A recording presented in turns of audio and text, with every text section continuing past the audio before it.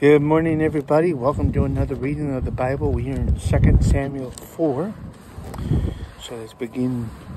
When Saul's son heard that Abner was dead in Hebron, his hands were feeble, and all the Israelites were troubled. Saul's son had two men who were captains of bands. The name of the one was Baana, and the name of the other Rechab.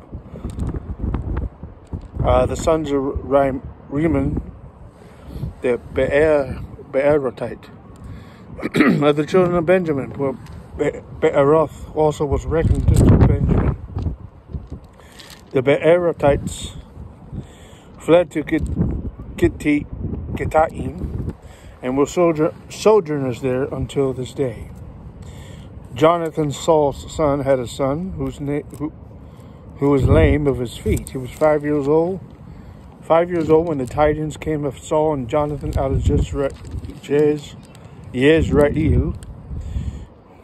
Yezreel, and his nurse took him up and fled. And it came to pass that she made haste to flee, that he fell and became lame. And his name was Mephibosheth.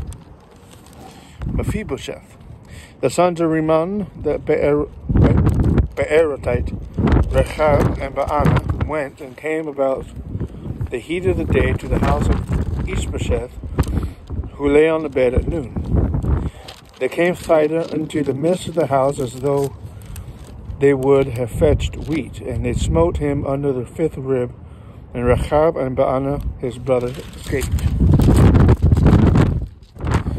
For when they came into the house, he lay on his bed, in his bedchamber, and they smote him and slew him and beheaded him, and took his head, and gave him away through the plain at night, or all night.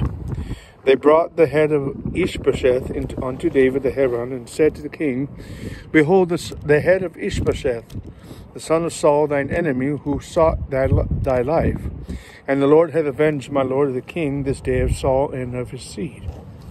David answered Rechab and Baana his brother, the sons of Rimmon, the Beerotite, and saying unto them, As the Lord liveth, who hath redeemed my soul out of all adversity.